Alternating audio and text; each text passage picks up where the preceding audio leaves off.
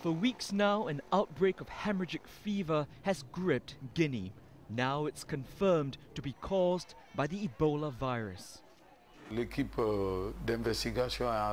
investigation team is going from village to village to figure out what was the source of this. Ebola is one of the most life-threatening diseases to humans. It can cause severe diarrhea, vomiting and bleeding, both internal and external.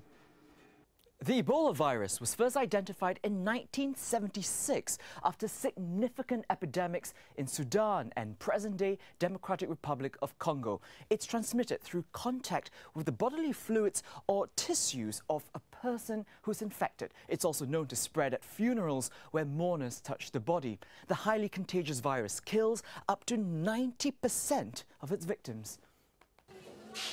Ebola outbreaks usually happen near tropical rainforests. The last big outbreak was in Uganda, but the disease has never before been diagnosed in Guinea.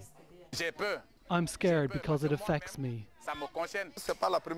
I appeal to the government to come to the aid of the people in Frosted Guinea, because this is Guinea's breadbasket. Medical officials in Guinea say they are overwhelmed. The charity Doctors Without Borders says it is reinforcing its presence there to assist the government. The outbreak is contained by being able to follow up all of the cases. And if the cases are cropping up in different locations, that makes running down all of the contacts and looking after their well-being very challenging. Ebola has no known cure or vaccine. The best response is containment. Health teams say they're working as quickly as possible.